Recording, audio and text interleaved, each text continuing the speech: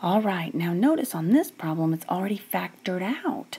So instead of it being in standard form, this one's already factored. Now something we haven't talked about yet is called a multiplicity. Anytime it's factored out into parentheses and you have a 2 as your exponent, that's called a multiplicity of 2. And anytime you have an even multiplicity, that means your graph is just going to touch the x-axis instead of go through the x-axis. So that'll be exciting. And the other amazing thing about whenever it's already factored out is, voila, you already have your x-intercepts. And that's the hard part anyway. So it's pretty much your best day ever. All right, let's do a little end behavior action. Now, if I'm looking at the end behavior, what is my highest exponent? Now think about it for a second. Kind of. It's not a 2. Here I have an x, here I have an x, and here I have 2 x's because it's squared. So there is 1, 2, 3, 4. Check that out. So my highest degree here is a 4. So what's my lead coefficient? It's going to be a negative. Okay, so what we actually have here is our leading coefficient term is we have a negative x to the 4th. So the fact that it's negative means you're going down, and the 4th means in the same direction. So down and down. That's going to be our end behavior. Cool. Now let's do a little y-intercept action. This is not in standard form, as you very well can tell, but it's still the same concept. I have 0 in some number.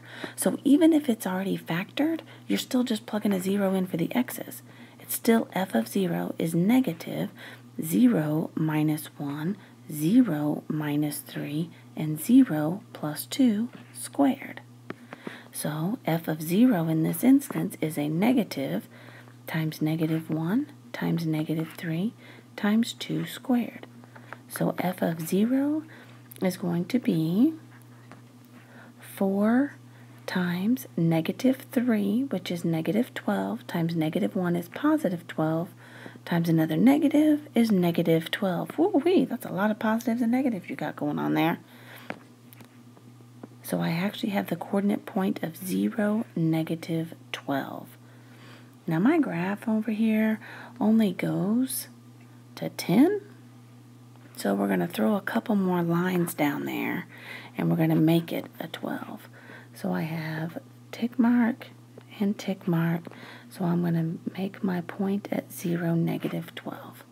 Cool. Now let's do the x-intercepts. And on this graph, it is way cooler to do the x-intercepts because you don't have to do the p divided by q factoring business. You can just jump right into this thing. So I know my x-intercepts as I set this equal to 0. So if I have 0 is equal to a negative x minus 1, x minus 3, and x plus 2 squared.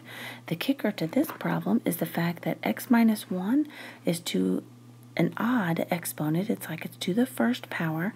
So whenever I have my point x equals 1, because remember, you have x minus 1 equals 0. When you add 1 to both sides, you get x equals 1. So when I have the point x equals 1, it's going to go through that axis. When I have the point x equals 3, again, it's going to go through. But over here with the multiplicity of 2, I have x equals negative 2, and that's just going to touch because it's a multiplicity of 2. So let's recap on this a little bit here and see what we actually have going for us. We have the points 1, 0, and the point 3, 0, and both of those are going to go through the x-axis, and I have the point of negative 2, 0, and that's just going to touch. So let's put these points on our graph and see what we've got going for us. So first of all, I have the point 1, 0. Then we have the point 3, 0. So 1, 2, 3. And we have the point negative 2. and I know it's going to touch. Now remember, your end behavior is what goes off of your axis, your x-axis. So if I'm looking at this, let's scoot our graph over here a little bit so we can get a little bit better idea of what we've got going for us. My end behavior, remember, it's just touching here at -2. So I'm just going to make it where it touches, and then my end behavior goes down. And over here at +3, it's going to go through my graph, and again, it's going to go down because of my end behavior. Now let's see what else is happening. I also know this graph is going to go through. If this is a smooth and continuous graph, really what I am looking at is my graph's going to touch, and then we've got a couple of things that we can look at. Notice, right here, I've got some space. Now, I've got a y-intercept, but I've got this extra value in between, and I definitely have some extra space over here on my far right ones. This is where our extra points are come in. And if it were me, I would do an extra point here at 1 and an extra point at +2. So let's come down here to our section for extra points and make a little t-chart and make that happen. Okay, so remember, our extra points are going to be in the gaps. So I want to plug in a -1 for the x, and I also want to see what's happening on my graph when I plug in a 2. So literally, you plug those values into your graph. So if I have f of -1, then I'm going to plug that into my function. Let me get it down here where I can see my function a little bit better, and we'll plug that in. Okay, so we have a -1 goes in place of all of the x's. So a -1 minus 1 times -1 minus 3 times -1 plus 2, the quantity squared, and solve for that. So f of -1 here is going to be a negative times -2 times -4 times a 1 squared. So we know that f of -1 is going to be 8. 4 times 2 is 8, and then negative sign, so I get a -8. So we now have the point -1, -8. Cool. Now let's plug in a +2. So f of 2 here is going to end up being a -2 minus 1, 2 minus 3, and 2 plus 2 squared. I'm going to scoot my chart up a little bit here so we can see what's going on. And I now have f of 2 is now equal to a -1 times -1 times 4 squared, which is 16. So a negative times a negative gives me a positive. So f of 2 is 16.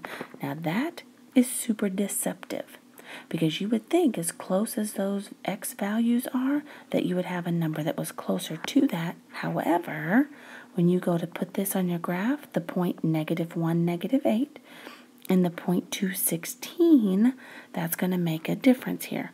Let's zoom in. Okay, so the point -1, -8, 1, 2, 3, 4, 5, 6, 7, 8 gives me a point. And I have the point 216. Now notice I put a couple more tick marks over here, so we actually get the point 16. So when we go to graph this line, we have a smooth and continuous graph coming up, crosses through that x-axis, all the way up to pick up that point, and then back down again. So the goal is to have a nice, smooth, and continuous graph. Now this one looks a little wobbly, so do the best you can. This stylus doesn't always make a nice, smooth, easy deal here, so I'll try to go over it again, but no, it's still going too high in the top. But you get an idea, at least, of what you're looking at, and that is your quadratic. Pretty sweet, right? Good. Now try some on your own homework. Again, I want to show you the quantity of work that it takes to do this problem, and that is what you need to be showing. So make sure that you're not skimping out on your work. You're actually showing all the work necessary for these problems. Print off several of these, and I'll have some in class too. But print off several of these off the website, and you'll be good to go.